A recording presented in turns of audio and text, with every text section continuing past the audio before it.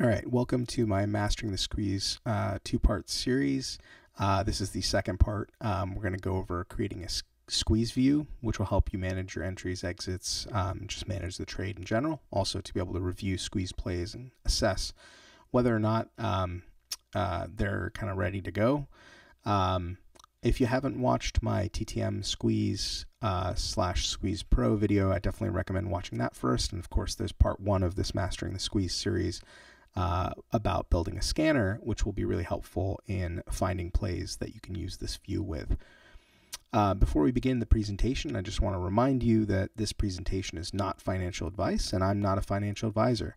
So any trades you may take based off of my information, my education, my indicators, or any ideas I may express are your trades and your trades alone. With that, let's get started.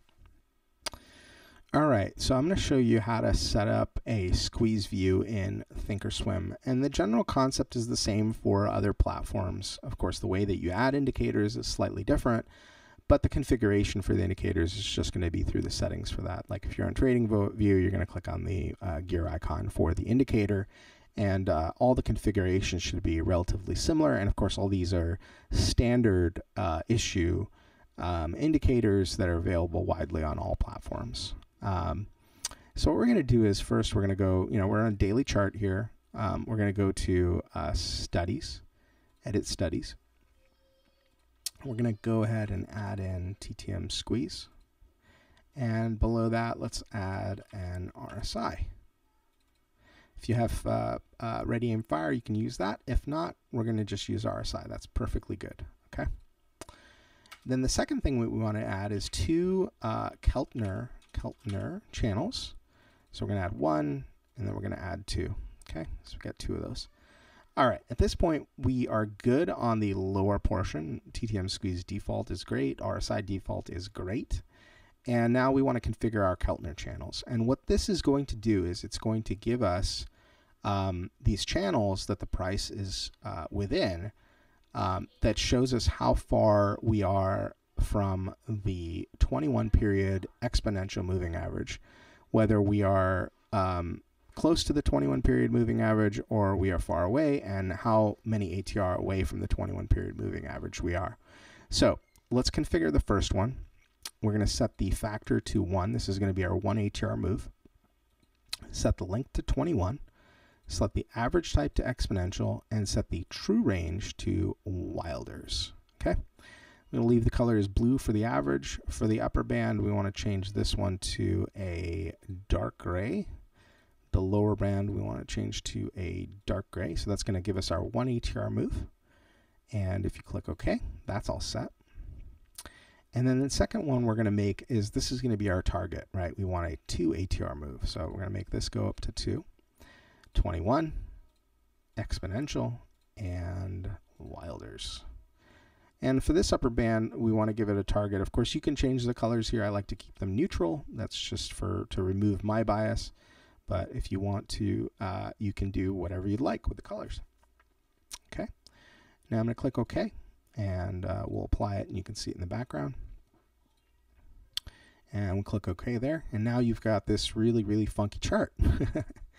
All right. So this is pretty cool, and if you already see, you'll see that there's a lot of really interesting things going on here, where typically when the price gets past this -2 or +2 ATR move from the 21 period moving average, it reverts back to the mean. So this is a really cool chart to have in your back pocket when you're doing analysis of where you are in a move. Now, of course, like ATR levels, it provides you some levels, but these are more relative than ATR levels. ATR levels are more fixed based on previous price action and the ATR of the given time frame. But this is going to give you relative movement based off of the 21 period moving average. So it's a super useful ATR tool, slightly different one. And I'm going to show you based on the last video that we had back in November. We had a couple of squeezes that we talked about. So here's that 2-dot squeeze, and here's that 5-dot squeeze that we talked about in the last video. So how do you enter these? It's a great question. Well, we're looking for, are we close to the 21 period moving average? We've got the red dots. Great. We're close to the 21 period moving average. Now RSI here was closer to oversold, and now it's trending towards being bought up. So at this point, I'm looking at this, I'm saying, okay, we're in a squeeze. We're headed upward. We're above the 21 period moving average, below plus one ATR. This is where I start loading, right? I can start loading contracts, let's say even 30 days out, or 20 days out, or 60 days out, whatever you feel comfortable with. Generally John Carter likes to load 30 to 60 days in the money, delta sevens. And so, you can do however you like, but I like to follow that as well. That's a pretty good solution. You can also do out of the money. It's your choice. You make the selection based on your risk profile. So this is where you're going to accumulate. And of course, you can see when the squeeze fires, it moves up to 2 ATR. And that's where you can take your profit. There's a couple places you could take profit. You could take a profit there. And it sort of hugs this 1 ATR move before it makes the 2 ATR move. It took about a week for that to happen. But that's still a really good trade. You're moving 2 ATR from the 21 period moving average. You're accumulating position over a couple of days. And then here you're taking profit about, 2 weeks later. Right? For some people, that may be too much time. This is really, for swing traders who want to use the squeeze. So you can take your profit there. And of course, Apple's an uptrend. So, it's going to favor the upside for this move. Again, we have this 5 dot accumulation. 5 dot squeeze where we could be accumulating, and I in fact did take this trade, and so it was below the 21 here when it started, then it went above, and then it sort of stayed above, it tested it, and I think at this point you can start accumulating position, a few dots in. You can start to accumulate position here, or you can wait till it breaks the 1 ATR level channel, 1 ATR level on the Keltner channel.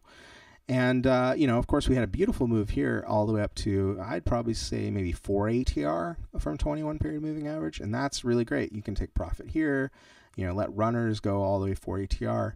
I, in fact, did capture this 5-day move. And, you're out of it, comes back down, reverts to the mean.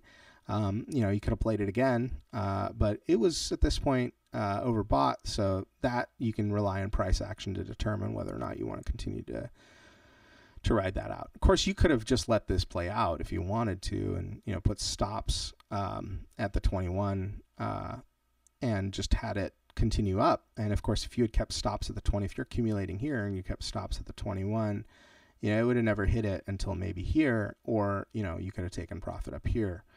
Certainly, there's lots of ways to play the exit, and that really take profit. It's a good idea when you have money that you've made to take it. And this 2 ATR move can really tell you when to at least start scaling out. So it's super nice. Let's look at a couple of other examples. So in the other video, we built a squeeze scanner. Here's the TTM squeeze scanner that we built. And let's look at the top choice, which is American Airlines, right? So American Airlines is interesting. We were below the 21 period moving average when this squeeze started firing, but we were sort of trending upwards, right? And then we had this big move up here, and then we're back down and sort of consolidating at this position. So this could be a potentially good place. I would check options flow. I think I checked American Airlines. I think 15 and 16 were the calls that people were looking at. And you can see this is a 2 ATR move. This is 1 ATR move. And of course, at the money would have been 14. So those might be popular strikes for people. Seeing some resistance here with a big wick. So, that may give you a little pause before you want to accumulate this position, but generally, you're kind of middle of the road on RSI. You could start to accumulate a position and always have a stop at the 21 to make sure that if things go awry, you're out of trouble. Don't get in trouble, or you could have a stop down at -1 ATR. Really depends on your risk, and make sure you manage it. Let's look at Amazon. So Amazon's starting a small squeeze. I don't think much of this yet. I think it looks like it's sort of in a consolidation box right here, and it's going to break out from that box and sort of within 1 ATR, plus or minus 1 ATR. So we can watch that a little bit and see what happens. Let's take a look at Ford, Ford's not that interesting. Really not much movement, so I probably wouldn't look at that right now. Tesla is really interesting. Really big squeeze going on here. RSI sort of neutral right now. And of course, you can see we're in this box between the 1 and -1 ATR from the 21 period moving average. So there's going to be a move coming up on Tesla, it looks like. And it's, we can see when Tesla moves in a squeeze, it really moves. It likes to go to those plus or minus 3 ATRs, and it can even move the whole range in a couple weeks. So monitor this one, and you can see which way we're headed by watching the price action. You can look for a break of the box. When we break up or down, you might be able to accumulate a position there, or if you have a sense of it based off of the options flow or some other way, you can determine it the way that you like to. But I would monitor this one a little bit more. I'd want to see either a break of this level or a break of this level, and then I would probably take a trade on it for 1 ATR or 2 ATR from 21 period moving average move. Of course, monitor it with ATR levels or key levels. This is a key supply zone, this key demand zone. So you want to make sure you're aware of those. But that's sort of how you'd enter and exit Tesla. We can look back at, we had an example of this. And again, these channels work on all time frames. So we can look at the weekly. We did a trade we talked about back in last year. So there was, weekly accumulation here. It's sort of sitting within the 21 period average, a 21 period exponential moving average for the weekly. Now, of course, this you'd want to buy longer expiration contracts. Maybe monthly or 1 or 2 months out. But I mean, this is just an insane move that we saw last year. It started at 1 ATR. This is a great place, back here to be accumulating. And then you get this nice move to 2 ATR. Of course, you could have exited there or taken profit, scaled out, and then let some runners, over the next couple weeks move pretty nicely. So again, it works on all time frames. And so, what you want to do is save this style, or if you're on TradingView, save the template, and you can kind of save it to, TTM, and we'll include patterns and steady sets. TTM, and we'll just save it. And yep, that'll give us our squeeze view. And of course, paired with a squeeze scanner, you can start looking for squeeze plays to your heart's content. I mean, this is Oxy. It has absolutely ripped. It's starting to come down. Got a little double top here. And now we're below the 21 period moving average and looking like it's headed down. We've got a squeeze here.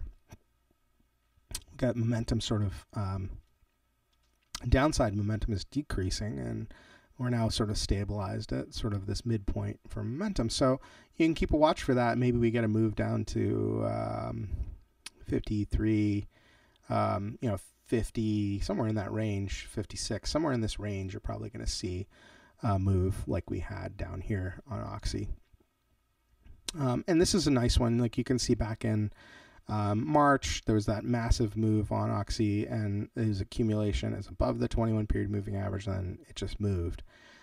So that's a good trade. We had this massive squeeze here, but it was in oversold territory, so it really didn't kind of materialize until the end. Of course, you could have been accumulating throughout this point, for a positive move. May have gotten stopped out, though, on this downside move. Of course, it recovered and went to ATR. So there's no exact science here. Of course, if that were the case, we'd all be billionaires. But, here's some basic ideas and principles that I look at when I enter and exit. So I hope that helps. You're looking for consolidation around the 21 period moving average. You're looking for red dots, preferably some clear indication on the momentum indicator. Closer to oversold or overbought on the RSI to give you an indication of, which way we're headed. Typically when something's oversold, it doesn't mean it's going to bounce back. Things can stay oversold for a very, very long time. So you got to take RSI with a grain of salt always. And of course, you can look for divergence as well. That's always helpful. But yeah, accumulating in this sort of launch zone is what you want to do, and looking for additional signals to help you determine which direction it's headed. Below the 21 period moving average is typically going to mean it's headed south, and above is going to head north. But that's not always the case, and of course you need to monitor the price action and volume, and options flow can help you get a leg up as well. So I hope that helps. I hope you start finding lots of really great squeeze plays. If you find something great that you love, definitely tag me in it on Twitter, and I would love to have more discussion around it there. Or you can ping me in YouTube comments, however you guys want to do it. I hope you enjoy this. Here's Meta. Meta's been in a box for a few weeks.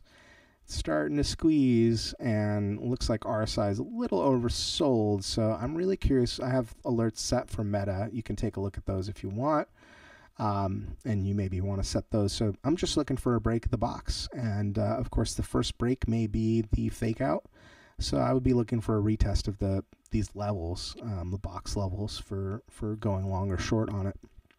But yeah, Meta's in a squeeze. We've got, a whole bunch of stuff in here that's, here's Micron. Micron's in a squeeze. Looks like it wants to go to the upside. We had some good news on Taiwan Semiconductor today, so makes sense. It got sold off. Massive squeeze to the downside here. 3 ATR move from the 21 period. Exponential, and then of course reversion back to the mean. Now we're getting another one. It looks like it wants to go to the upside. But we're below the 21 period moving average, so I would like to accumulate once it gets above that if it's going to be an upside move. Otherwise, let's see what happens. That's it. I hope you enjoy, and take care.